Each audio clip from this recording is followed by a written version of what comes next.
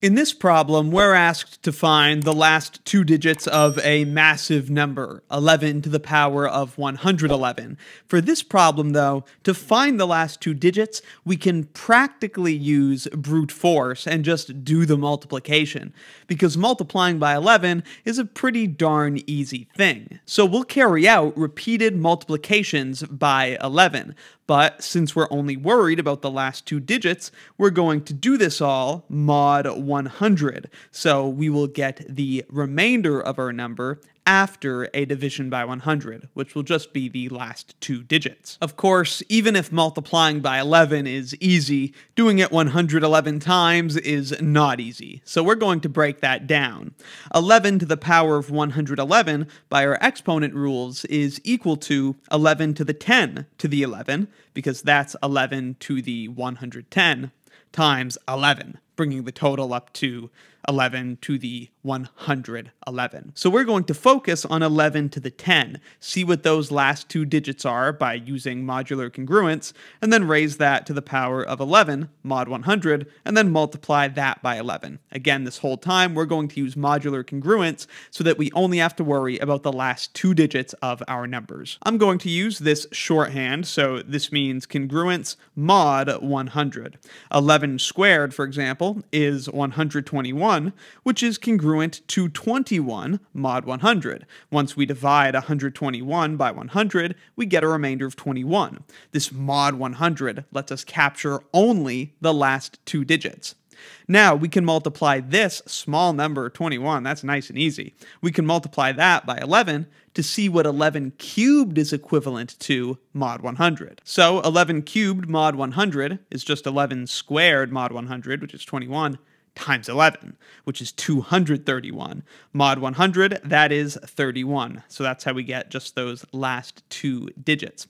Now let me quickly tell you how you can do this multiplication, 11 times 21, very easily. Of course, this is a pretty easy example. 11 times 21 probably isn't too difficult for you, but there is a really nice quick way to do it. To multiply a number like 21 times 11, just take the first digit, so 2, and then add the adjacent digits, so 3, and then write the last digit, 231. And then mod 100, that's just going to leave those last two digits behind.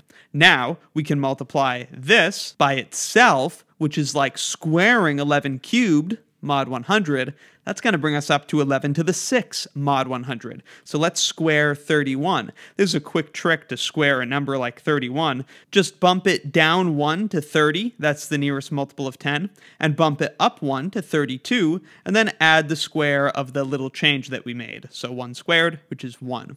This is just like using a difference of squares factorization in order to find a square of a number. 30 times 32 is just 960. Add 1, that's going to be 961. So that's how you can square a two-digit number like this really easily. And there's our 961. Again, that comes from squaring 11 cubed mod 100. So this now gives us 11 to the 6 mod 100. That's 961. Mod 100 is 61, just the last two digits. And then we can multiply this, 61, by 21. That's like multiplying 11 to the 6 by 11 squared, mod 100. 61 times 21 is pretty easy. I would just do 61 times 20 and then add an extra copy of 61. That's going to get us to 1,281, which mod 100 is 81. Multiply this one more time by 21. That's like multiplying by 11 squared, which will finally bring the 11 to the 8 up to 11 to the 10. For 81 times 21, just multiply 81 by 20, and then add another copy of 81. That gets us to 1,701, the last two digits of which are 0, 1, which mod 100 is just 1. So now we can answer our question, because this 11 to the 10, well, we know that has a last digit of 1. Mod 100, it's 1. So if we raise that to the power of 11, we're going to get 1, and then multiply that by 11, that will tell us what 11 to the 111 is, mod 100, which tells us what the last two digits are. Here that is written out. 11 to the 111 is equal to 11 to the 10 to the 11 times 11. But this is congruent to 1 times 11 mod 100, because we just figured out that 11 to the 10 is 1 mod 100. This guy in here, that's just like 1. mod 100. And then we're raising that to the power of 11. 1 to the 11, I mean, I could write that here if you like. That, of course, is still just 1. So it's just 1 to the 11 times 11 mod 100, which is just 11 mod 100. The mod 100 means that we're getting the last 2 digits, the ones that would remain after a division of 100. So this is our answer. The last 2 digits of 11 to the 111 are 1 and 1, which just looks like another 11.